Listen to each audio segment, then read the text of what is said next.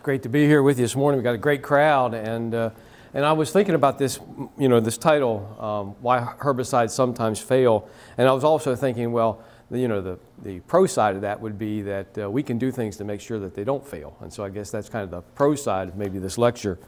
Let's kind of go through it. Oh, how many of you are aware that this is National Pesticide Safety Education Month? This February? Yeah, there you go. I got a hand out there. So if you haven't Googled that site, I would recommend that you Google that site because I found it quite a useful site. So it's not too late to go to that site and interact with all those little plus signs over there and brush up on safety protocols for pesticides. Many of you know that I do some fruit work with a team over at Upper Marlboro, the Research and Education Center. And of course, myself, Ben Beal, Herb Reed, he's retired now, Joe Fiola, Chris Walsh, and others have done some things, and mainly to transition the tobacco farmers over the course of my 22 years with Extension into other crops. And so we've had peaches over there, and apple blocks is a fire blight block. Vineyard team was pretty successful. Blueberries, and so, even beach plums. So it's kind of fun to, and I've got a meadow orchard over there now, and there's Ben harvesting beach plums, and so the new meadow fruit, and even played around with mixing fruit, and so having some pretty neat projects. Even played with hops. They had the first hops yard in Maryland for University of Maryland at Upper Marlboro. So these fruit crops are not for the weary, that's for sure. And so I look at this concept of failure, and I kind of real quickly. I've got more slides. It's a very ambitious slideshow. So what I'm probably going to do is make reference to. I put it online. So if you go to the Anne Arundel County website and go into the slideshows, you'll find this slideshow is online now. But the first thing we have to think about when it comes to failures that we typically see is we don't recognize the label well. We didn't read the label well, and we don't recognize the difference maybe between burn down, a pre-emergence product, and a post-emergence product. And they're all quite different in their approach to application. Also, something called rain fast. How many of you are aware of rain fast? That period of time that's required before rain occurs. Very difficult this year to get a product out there and have rain not wash it off and make it less effective. But rain's also important too for making it effective. So we need a balanced approach. Incompatibility. I thought we'd mention that with tank partners and things. Sometimes we think we could just throw everything together and have good results, and a lot of times we're working against ourselves when we do that, especially with herbicides. And then key weeds are not on the label, so you got to pay attention to that. Of course, we have our burn down products, and you can see Roundup, very important one, and that's one that I recommend we shield. Here's a slide about rainfast. Look at Gramoxin and Roundup WeatherMax, or one of the newer varieties of Roundup. Even the generics now that have the translaminar surfactant technology. You notice rainfast is half an hour. That's pretty incredible. You also notice I have the old 4L formulation down there. See what that says? 6 hours. That would have been really tough this year to burn down some vegetation. When we use a burn down product, we're probably going to mix a pre-emergence product with it. We get no burn down activity if it gets washed off before it has a chance to be absorbed by the plant. Thankfully, Gramoxin and Roundup, the WeatherMax varieties, these surfactants are very quick now. And we didn't always have that luxury with the old 4L. But you'll notice that the more post-applied products, and Liberty has 4 hours, which we rely would be in that chemistry of glufosinate, and for fruit production. And 4 hours, that's much longer than a half hour. So we got to keep that in mind. We get a good shower and we wash it off and we won't get activity. Same with a lot of our post products, highly variable. So you need to look at each label specifically, and I've just put a few up there that are post-applied, like Post, AIM, and Matrix. And you can see it varies from 1 to 6 hours. So we need to pay attention to rain-fast periods. Rain-fast also is temperature-dependent, and so with cooler weather, you can lengthen that period of time.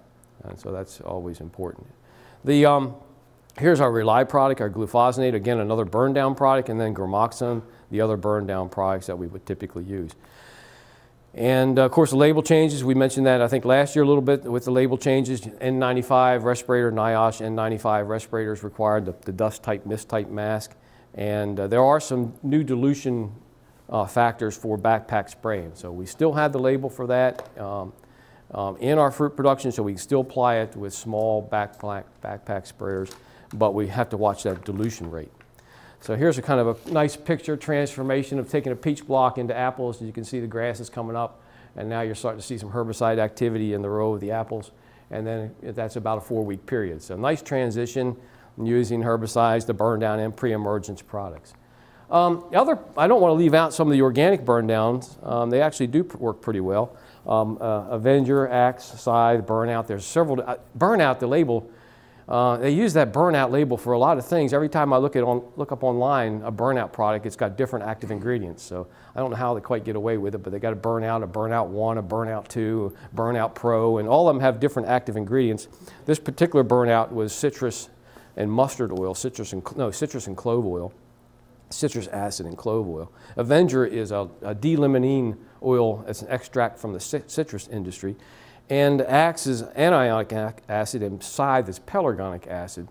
And they actually do work pretty well. So usually 2 applications on weeds that are 2 to 4 inches tall, you get a good burn down out of these products. So they are, sometimes it takes a repeated shot, but you actually can use those to burn down unwanted vegetation and even cover crops that you might want to slow down. This issue of incompatibility is something we need to think about. There's kind of 3 levels of incompatibility. There's antagonism, and that's when you put 2 ingredients into a tank and maybe inactivate one of the tank partners. That's really critical with grass control products like Post and Select. If you put a broadleaf control product in there, especially one of the like a Reflex or some of those type of products, the PPD products, you'll notice that you'll get a decrease in grass activity. So be very careful. I always like to put my grass control products out singular and not throw something like AIM or some of the other broadleaf type products, Post products in there. So incompatibility is always an issue. Potentiation, that's when put 2 pesticides together and you actually get toxicity. Now what we typically see in potentiation is the toxicity to the crop plant, right? So what we're talking about is injury to the plant that we're trying to protect, with selectivity. And so potentiation, in this case, we might find that a lot of the sulfonylurea products, the only one that comes to my mind for fruit is Matrix. You wouldn't want to use an organophosphate within a period of time, probably within about 4 weeks of that product, or you could see injury. Probably not so much to trees, but maybe at early planting of some of our small fruits, you might see potentiation issues. And then there's physical incompatibility, and that's just when you happen to put things together and they just unwanted results chemically, and so you end up with oatmeal or something in the spray tank. Now you have an unsprayable mixture. And here's just a kind of there's a lot of different rules out there. I think they used to call it whales, now they call it wham legs. And this idea of mixing things that are harder to mix first and working your way down to the easier products. And then always put your fertilizers, if you're going to put fertilizers in there, the calciums and different sprays in there, always put those in last. They tend to cause binding and cause incompatibility issues. So here's just a picture of herbicide added to the spray solution where the fertilizer was first put into the water. And so complete incompatible spray mixture. And I've seen that with 2,4-D, especially when you have a UAN solution. You want to put some nitrogen with a little bit of 2,4-D, and then you put the UAN in the tank and you put your 2,4-D in, and you've got real troubles on your hand. And this oatmeal just foams up, and you got, holy cow, how am I going to spray that? And the only way to get something like that sprayable again is a lot of hot water and a lot of agitation and a lot of frustration. So, so if you do that to yourself and you got, a couple 100 gallons mixed, you've got some real troubles. Just the order, just the sequence is all that's required. And that's where a jar test is so important. When you're mixing, especially new chemistries, put that little teaspoon in that jar, give it a shake, and then think about your order, write down the order that you do it in, and kind of think like a chemist, I guess. The second failure that we typically see is timing of the herbicide to the control of the targeted weeds. The burn down is, when we think about burn down, in this case pre-emergence and post, we really do need to understand the difference between this. And so looking at sometimes the targeted weeds might be cover crops. They might also be early spring weeds that we're trying to control, winter annuals, those type of things. And so knowing when to target our burn down and also how we're going to get our pre-emergence down, targeted down to the soil. We don't want our pre-emergence hung up in the cover crop or the vegetation of the weeds. We want it in the soil. So pre-emergence, we're always talking about some type of soil band of chemistry that's going to give us some activity for 6 to 8 weeks. If it's hung up in the residue or vegetation, we're not going to get any weed control out of it. So we got to get the pre-emergence down in a band in the soil. And then of course post-emergence, it's also about timing. What size is that weed? Is it actively growing? you know, and so making sure that we have, and always 3 to 4 inches, really 1 to 2 is probably better, but actually 2 to 4 is probably the best range. And then, but once we get above 6 inches, we start to lose control of our post-control products, and so that's unfortunate. I actually put together, I got 3 handouts in the folder for you, and one of them is this new one here that I spent a little time putting together a few weeks ago for these talks. And you'll notice I put the burn down products, pre-emergence products, pre and post. That means they have pre-emergence activity as well as post-control activity. And then our post-control products. I left out Allion and Casteron of typically ones I talk about. I'll probably add those later. But you'll notice I put some other interesting things on there that I think are very important. I put the low rate, so that's the low rate. Now, always consult the label for specific applications because I'm not going to break this out by fruit right now. This is just what's labeled for most fruit. And you'll see that I put this number, this K coefficient, the KOC. That's a coefficient of carbon. It talks about the affinity of a chemical to being adsorbed to the soil. So it's basically a very important measurement of how tightly bound that chemistry is going to be bound to the soil. Now, where would you find this information? You don't find this on the label, so where do you find it? It's that other piece of document by law you're supposed to have with the label when you spray. What is it? Safety data sheet, right? You realize you're supposed to have both. You know, how many of you carry both? How many of you carry the label, right? You're supposed to have the label in your pocket or on the clipboard with you, and you really do need the safety data sheet. And the safety data sheet, I think, is more valuable in a lot of ways because it gives me information like water solubility. How water soluble is that product? That has a lot to do with how I'm going to get that product into that soil, at what level that I want it for my control, as well as that K coefficient, how absorptive it is. And then looking about, I think soil half-life is very important. Now that, I took some liberties. There's a broad range of half-lives in soil chemistry. And so I just took an average number. So I took what was in the literature, in the safety data sheets, and in the handbook, the Weed Science Society American Handbook, at average length, and that's the average days that you can anticipate under good conditions with good moisture, good temperature that would take for these products to break down. And then I also put some notes over there. So that's, anyway, that's for you to kind of peruse through later as we think about how to use these products and get them targeted very specifically to control those weeds for us out there.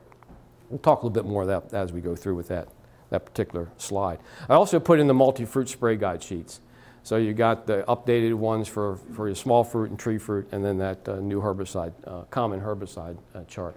So here's our standard pre-emergence products that we might typically think of using out there. That's actually a Princep application early spring before that was put on there, right at green up and peaches. And you can see I put some Gramoxin out there with it and probably a little Devernol. So a nice little package up front to give me that first 4 to 6 weeks of weed control, right? We recognize that there's no one spray program you're going to spray at the beginning of the year and not have to walk away and worry about weeds the rest of the year. I think you're all aware of that, right? It's typically 3 to 5 sprays usually 5 is what I typically think of as a good spray program for our fruit work. But anyway, you can see the products, and I also put on the notes on that sheet before I put the times of the year when I prefer to use them, whether fall, whether spring, whether dormant. And so I think, and the real crux to that is rotating these different products. You also know I put the FRAC code in there, right? So, or the HRAC code, the Herbicide Resistant Action Committee code. So again, a lot goes into this, right? And of course, here's Surfland with Gramoxin, a little bit, as we're starting into this a little bit later in grapes when we get into bud break, probably the end of April there, thinking about crabgrass and some of those type of things that we're targeting with a product like Surfland. You could use Prowl. You got, each one of them has a little bit different PHI, but they're all also pretty important. Here's Solacam, another one that actually has, we have to worry about this one. It has a pretty good broad label for going in there, even into the early summer period. But we have to worry about swirling that up into the canopy. You can see it's a carotenoid synthesis inhibitor, and you get that nice whitening, does a real nice job. Nice thing about Solacam is it controls sedges, as well as broadleaf and grasses, so it's got kind of broad spectrum. Here's our post, we might use that, and knowing that we're shooting at some crabgrass, or not crabgrass, Bermuda grass there. And then sometimes you have some of these products like AIM and Shark and Venue that we're targeting Chateau, maybe targeting some of these Chateaus earlier, but these three can be used right up to harvest time. And they're nice because we can knock down some of these tougher broadleaf weeds. And actually did a little bit of work with Venue a few years ago and was pretty amazed. It did really well on greenbrier, which is one of my nemesis, and horse nettle. I don't know, maybe you have trouble with those too. And I'm sure you do. And I thought, you know, pretty good in smart weed. And I thought, wow, anything that hurts mulberry a little bit is kind of worthy of mentioning. Yeah, morning glory is a tough one. It does a great job on morning glory. So those annuals are especially nailed. In fact, anything with 100% means basically I didn't see them again. So that's kind of nice. So that's a pretty good thing.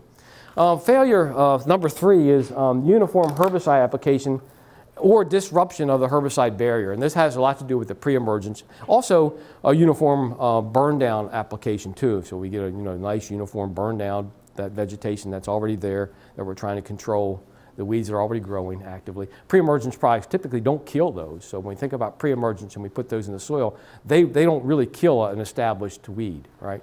They're inhibiting those young seedlings right at germination time. So the big thing that I see with this is sprayer setup.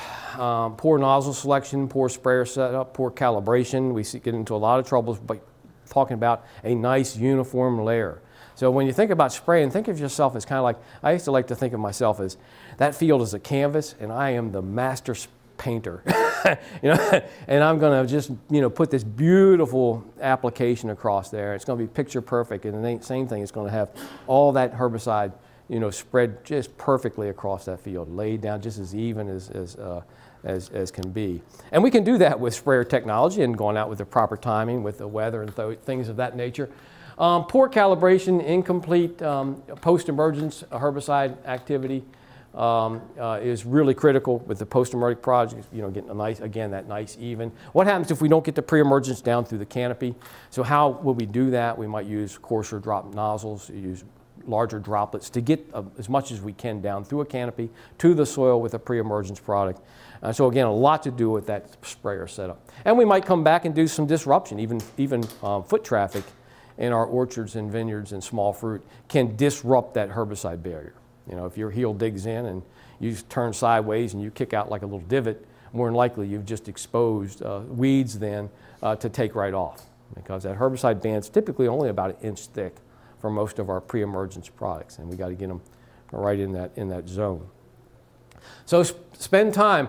It's real important if you get into some boom sprayers that have more than one nozzle, to make sure each nozzle is putting out exactly the right amount. They do vary a lot, and so with big spray booms when doing agronomic work, I would look for output on each nozzle from boom to boom and all that kind of. So it's very important to make sure your sprayer is set up right. They're not always set up right from the, you know that, don't you? You buy something new, believe me, it's not right. It's not right from the factory. Sometimes you got to put compensating valves in there to get differential pressures between booms, and so it can get pretty complex. But do your calibration. I thought this was a good slide. I pulled down off a T-Jet because it shows the real importance of some of these new turbo T-Jet air induction Venturi nozzles and this whole new range of any of our contact, and you put your contact herbicides and all your post-control herbicides, you're going to want to have those medium droplets up there. So Liberty, Gramoxone, and all your post-applied products, you're going to want to use something like a turbo T-Jet, okay? Or back to the old standard flat fans to get good thorough coverage with a droplet size around 350 microns to 400 at the most. But when you get to where you want to move a pre-emergence down to the soil, or with a product like Roundup, they actually want you to use more coarse droplets. And then Rely is kind of somewhere in the middle, because Rely, in order for it to kill a plant, a glyphosate, it has to cover every growing point. Now Roundup, that's not critical. It translocates so well that if you get enough of it on the plant, it's going to move around the plant, even to the roots, right, and get your killing. But glyphosate doesn't work quite like that. It's moderately systemic, and so you really do have to get some on each growing point. Of course, Gramoxone, you need to cover the whole plant thoroughly. And so that's where droplet size really does matter. And changing those, don't be one of those ones that sets up a sprayer for life, right? Okay? You really do need to have a whole range of different nozzles if you really want to do this right, and be selecting that nozzles and that delivery and the amount of water sometimes to get down through some of your canopies, weed vegetative canopies and those kind of things. So really become adverse in this nozzle technology. The fourth thing that we typically find is we don't fully understand the chemistry of the herbicides, and certainly in regards to the mixed water. So here's when we're mixing in the water. And a lot can go wrong with our mixed water. And you know, if we've got well water, you know, everyone knows that every well is a little bit different, you know, and they have a lot of different problems potentially. Water pH can be an antagonist to herbicide activity, especially pH that goes above 7. So we want to, thankfully most of our waters are typically acidic out of the wells, but you want to make sure they are. That range of about 5.5 to 6.5 is more ideal for most of our weak acid herbicides, which a lot of them fall in that range category. So if you happen to be up on that upper end, 7 or above, you're going to need to put an acidifier in that water. Okay, that's very critical. And sometimes water that we get from municipals, they actually have it they have it above that 7.0 layer. They put the sodium hydroxide, they get it up too high, the pH gets too high, and you really need to put an acidifier. So you watch that water if you're using municipal sources. Water turbidity, that's soil in the water. That's a real good indication of that is you fill up your spray tank and then come back with water, come back the next morning and you notice that there's a layer of clay at the bottom of the tank. Everyone ever seen that? You know, so again, that's turbidity. That's the amount of soil. And so good filtration is very important for turbidity so you don't have that. And remember that those KOC numbers? Turbidity means that if there's any soil in there, a product like Gramoxin that has a 1 million KOC value, 1 million, imagine that. That means really as soon as it's in contact with the soil, bam, it's completely grabbed. And it's inert at that point. It's not going to make it it's not going to do anything on the surface of that plant, okay? And so turbidity, the percentage of the turbidity that you have in that tank could reduce the percentage of that herbicide that you intend to put out there. Also Roundup the same way, turbidity amazingly affects Roundup. Water hardness, again, we talk about hardness, we talk about the calcium and the magnesium and the sodiums and the irons.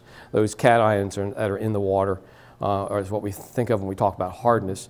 And of course, that's why we have these required surfactants sometimes to overcome some of these things like hardness and turbidity. And then water temperature. I don't know how many of you have found that when the water temperature gets down below 40, it's very difficult to mix chemistries. They tend to not mix well. So a lot of times I mix things with hot water. If I know my well water is coming out cold, or if I'm using surface water that's really cold, then I'm actually putting my chemistry in hot water, getting it in solution, then getting it in the tank. If not, you kind of get into this this kind of swirling solution of just particles in the tank. And it's not really, you know, it's not really conducive to thorough weed control.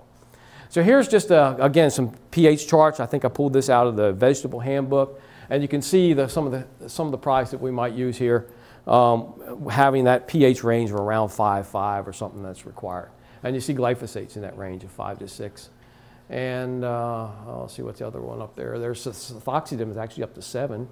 And so again, knowing where you need to be on that, it has a lot to do with this idea of weak acid and what we call disassociation in a sprayer tank when the pH gets too high. Here's an example of looking at glyphosate and turbidity, as well as over here the hard water glyphosate. Unfortunate thing about glyphosate is that with hard water, where we have the calciums, the magnesiums, and the iron levels that are too high, we actually form very quickly binds to the glyphosate molecule. And so we get a sodium glyphosate molecule or a calcium glyphosate molecule. When that happens, it's completely inert. Even if it gets into the plant.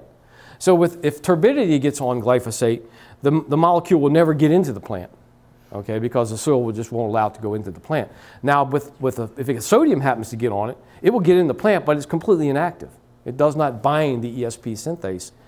That is how glyphosate's active, okay? And so even though you get the glyphosate in the plant, it's completely inactive and more likely to be metabolized before it becomes active because it's bound tightly to that cation. So how do you overcome that? Well, you use, and here's a good example. If you took distilled water and took glyphosate and mixed it in distilled water, it would be a clear solution. It might be a little bit yellow because glyphosate's a little bit yellow, but it would be clear. Okay? But if you put it in hard water, fairly hard water, it would immediately start to take on that milky looking characteristic, which means all that's bounding and basically refracting light is essentially unavailable. So you can actually, there are formulas that you use, and we use ammonium sulfate for that particular reason. We want to bind the sulfur to the cations in the hard water solution, and we use a certain amount of ammonium sulfate, and it's based upon the hardness of the water. There's actually formulas for that to know how much ammonium sulfate. And then the ammonium, which is a cation, binds to glyphosate and it's not rendered inactive. So you're kind of getting a 2-for-1 there. You're kind of getting an enhanced activity as well as you're binding up the salt for the cation. So ammonium sulfate is very critical for, especially if you have hard water. So if you know you have hard water, use a softener and use ammonium sulfate, and you'll see a much better reaction out of that. The fifth thing, failure to understand herbicide chemistry with regards to soil and microbial interactions. And here this goes back to that concept of half-life. What's happening to that herbicide when it gets in the soil? I want my pre-emergence activity to be 6 to 8 weeks of control. What happens if I only get 3 weeks, and why? You know, did that happen even though I maybe got it in the soil where it should be and I got a nice herbicide layer of activity? And it has a lot to do with microbial interactions. Most of these products are broken down microbially. If they're left up on the surface, then UV light cleavage is probably going to be a big part of the breakdown of this chemistry of most of these chemicals. And so, but we understand that we don't want them to last forever ever either. We want them to degrade over time to the duration that we need them. And so it's a good thing that they break down microbially. They actually are, if we look at all the products that we're looking at here are organic chemistry. They have carbon. And if you look at the constituents of each one of these chemicals, the microbes will feed on them, okay? And so they're benefit to the microbial communities. And there's also a predisposition, what we call soil predisposition. When that happens, we actually have microbes that are just there waiting for the herbicide, okay? Like, okay, feed me some more of that Deveronol, that's pretty good stuff. I have no problem eating that, right? And so you get a predisposed microbial population. That's why we want to rotate these chemistries too. So we avoid predisposition of microbial and try to enhance microbial populations that are different. And so we understand all that through these concepts of soil absorption, water solubility, half-life, and so again, very important parts of understanding this whole microbial degradation pathway. And so and that's why products work. They may have worked when you first used them for 6 to 8 weeks, and all of a sudden you're using them every year and you notice they don't work for more than 3 or 4 weeks, okay? And always soil moisture, especially soil moisture and with warm temperatures, enhance microbial activity. So we had a lot of, I don't think we had a period too long without much soil moisture out there last year with good temperature. We did have a drought, a little hard to believe. We had a little mini drought there in June, but we don't remember that part of the year. But we certainly remember the warm part when most of these herbicides would have been applied and fairly rapid breakdown, even though we may have had the herbicide in the right position in the soil. So there are some really nice charts that show you this idea of solubility versus soil absorption. And then basically a product like, interesting, I put up here the ones that are very low water solubility. And that doesn't mean that when they're mixed with water and they're on the vegetation that they won't wash off readily. But once they get in the soil, then because they're in with carriers in solution and they'll readily wash off the residue, and then they'll get in the soil, and then especially the ones that are strongly absorbed, they're really going to form hopefully that barrier right there, and that we try to get it about 1 inch at the 1 inch to 1.5 inch level. That's about where most of the weeds are germinating. And so understanding that it takes a certain amount of water to get it in that zone, and then if it's highly absorbed, like gold, surfland, prinsep, prow, and trefland, they're not going to leach. So those heavy rains are probably not going to leach them out. They'll leach them slowly, but they're not going to wash them out once they get to the soil, which is nice. That's why we choose some of those. And so, unfortunately, though, the wet, warm conditions might lead to rapid breakdown. But sometimes we get a heavy rain that actually washes it. We lose uniformity. So we put the product out there, we get a gully washing rain, and now we never really got a effective herbicide barrier. It just kind of all washed off with the surface water, and we got concentrated pockets of chemistry and not a nice herbicide layer. So what we really want, is we want to apply the herbicide, these pre-emergents, especially these strongly absorbed ones. We want to get it down through the canopy, right? And then we want to have just enough rain to get it right into that soil zone that we're looking for, that sweet spot that's going to control weeds. And so that's a lot to wish for. Sometimes you might want to set up a sprinkler set, and help things along to make sure sometimes if weather's not conducive for that. Actually, gold is so tightly bound and so insoluble that actually if we don't want to do any tillage at all with gold, we want to spray it on typically in the dormant period of the year, good broadleaf weed control. And if it gets into that soil band right where we want it, we don't want to disturb it, because the more we disturb it, the less active it actually becomes, because we just bind it up even more and so fracturing that's basically that soil band of activity. Temperature is very important too. Roundup really, you want ambient air temperature 60 or above. The sweet spot's 60 to 75 degrees for that. Anything below 40, you really don't want to use Roundup. You'd probably be better off with gramoxone. So again, this time of the year, gramoxone would be much more. The failure to incorporate herbicide timely, again, we kind of talked a little bit about that already.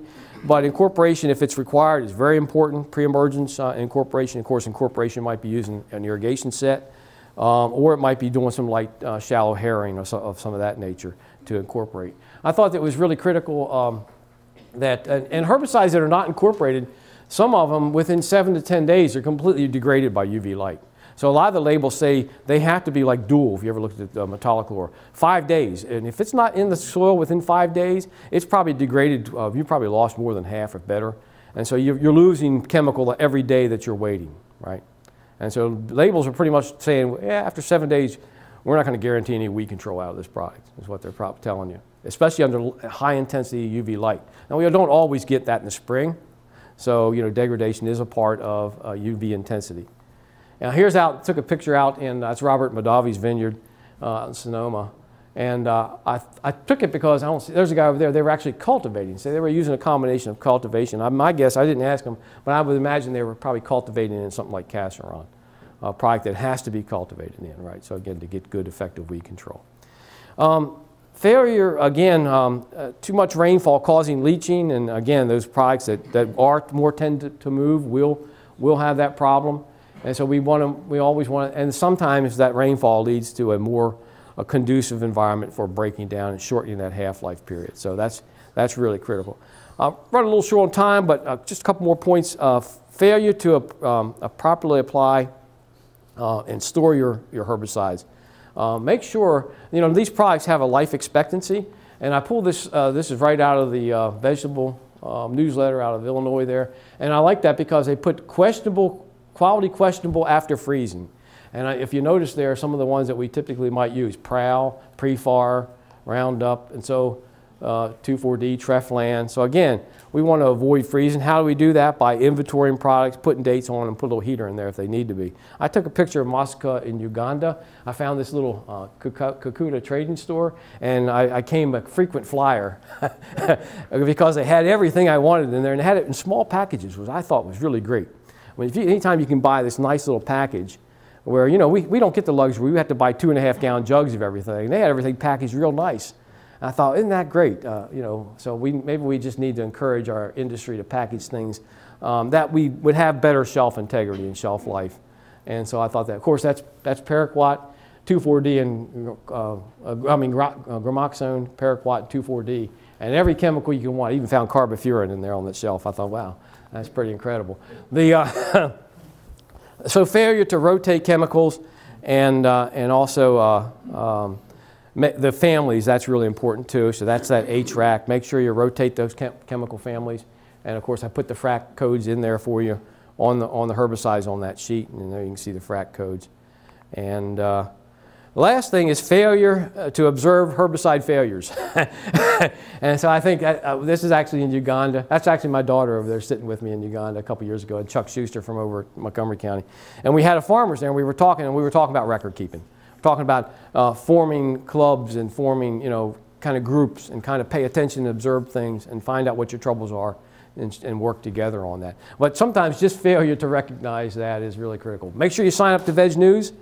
And get the latest information coming out. I think I just saw a new, I can't remember the product, but I got something in the mailbox about a new product label for spotted lanternfly that just got a emergency section label on it. So I know there's a lot that's going to be coming your way during the growing season. Make sure you get Veg and Fruit News.